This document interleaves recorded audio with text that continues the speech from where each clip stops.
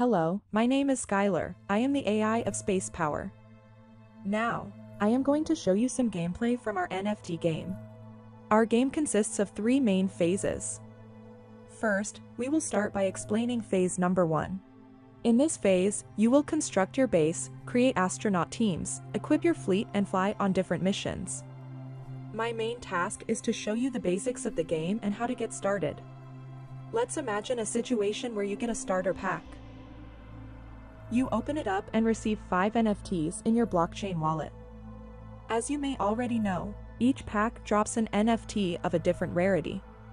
You can see the probability of each rarity on our white paper. Let's imagine that you were a little bit unlucky and received 5 NFTs of common rarity from your starter pack. It will look like this. Don't be disappointed, it is more than enough. You're still able to build a base and complete your first mission on a planet. So first of all, you need to add the NFTs from your blockchain wallet to your game account. We have already done this before, and on the left, you can see that those NFTs are already in the game account. Next, go back to the mission control window. Here you can see the whole solar system, game stats icons, planets, and other useful information. But for now, it's empty because your base hasn't been built yet. This is why we need to go to the base window first and build a base. You can click on the moon directly or on the base button. You are now at your main base on the moon. It is still empty here for now because nothing has been built yet. Next, we press the Build Facilities button to go to the construction window.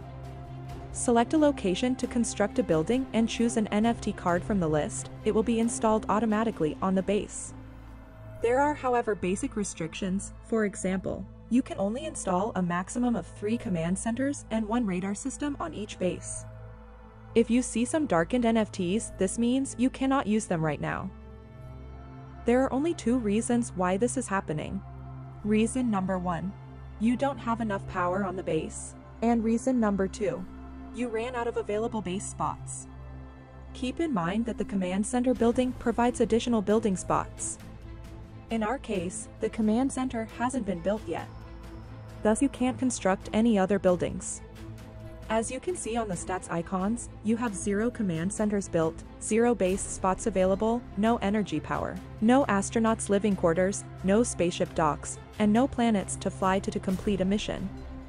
So let's start by constructing a command center. A common rarity command center gives you 3 base spots, 1 astronaut's living quarter, and produces 2 electricity power. Now let's take a look at the game stats. You can see that 1 out of 3 spots is already taken by the command center. So that makes only 2 base spots available for construction. Now let's build a spaceship hangar and a radar system. So what in-game stats do we have now? 3 out of 3 base spots are occupied, 2 out of 2 energy power are used, and we have 1 astronaut living quarters available and 1 spaceship so you can fly on your first planet to complete a mission. Constructing a common radar system allows you to fly on the first planet, which is Mercury. You can see it in the white paper. There are also 2 different types of missions available from the common radar system. Let's go back to the main base. And from here you can already see your constructed and fully functional base. Now we need to add astronauts and spaceships to the base. Press the astronauts button, it will lead you to the astronaut window. Here you can add astronauts from the NFTs you receive to your living quarters at the base. You will also be able to equip your astronaut with tools and weapons, but it is not available yet. Now you can move astronauts to the living quarters at the base. To do this, select an astronaut and click the Move button. Or you can click the Move All button, after which all your astronauts will be automatically added to the living quarters. Return to the base window and we will do the same for the spaceship. Now we need to equip our spaceships with a crew of astronauts. Press the Equip Spaceship button and you will go to the Equip Spaceship window where you can put your astronauts on your spaceships and create crews for the missions. On the left side, select a spaceship that you want to equip with a team. On the right side, you can select an astronaut you want to add to the spaceship. Click the Move button. Yes, sir. When an astronaut is added to a ship, the On Board sign will appear on an astronaut's image. Now go directly to mission control and we see that one planet is available, and that planet is Mercury. On the left, you see your equipped spaceship with one astronaut on board and ready to fly on a mission. On the right, you can see the list of missions available to you. Now click on an available planet. From here, you can send your team to the selected mission on the planet. On the left side, you see the list of your spaceships.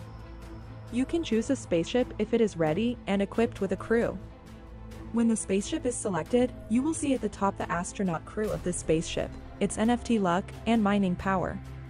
Now on the right side, you can select one of the available missions on this planet. After the mission is selected, you will see the mission type, the approximate value of the SP token that you can mine on the mission, and your chance of getting an NFT. Click the Start button to start your mission. On the next window, we can see the results, how many tokens and NFTs you will get from this mission. Your ship is now locked. You can see the time remaining for this mission. Once the mission is over, the spaceship will be unlocked and you will be able to start a new mission with it. All ships are unlocked every day at the same time at midnight UTC. Okay, go back to mission control. This is basically how Phase 1 gameplay works and how you can mine game tokens and NFTs. Of course, if you have more NFTs you can build a bigger base and a huge fleet with different teams.